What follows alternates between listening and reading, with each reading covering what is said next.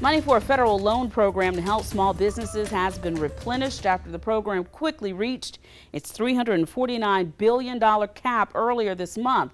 As Kaylin Hagwood reports, some businesses left waiting in line for the money may be forced to wait a little longer as program leaders work to process the influx loans.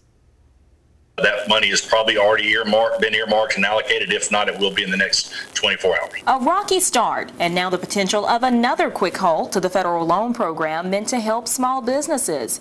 According to the Small Business Administration, the popular Paycheck Protection Program supported more than 1.6 million small shops before running out of funds. On Monday, the money returned, and so did the representatives for thousands of businesses in need, causing the online system to crash. Chris Hardy leads Sumter's Chamber of Commerce. The website was down pretty quick. It got overwhelmed and overloaded pretty quick.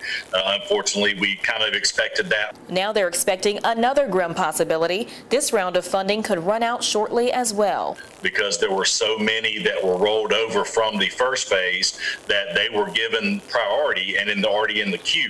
So the majority of those applications were going to probably take up the majority of the money that was allocated. Baldry Thomas has been waiting in line, so to speak, since the first week of April to help sustain her cleaning service. We still want to be able to have our workers, employed because they have families as well. So that's pretty much our concern. For now, she's leaning on faith and praying for a positive outcome. Even though our revenue has gone down, it's just, just having the faith that we have and knowing that either way we'll be okay. Kaylin Hagwood, News 19, WLTX.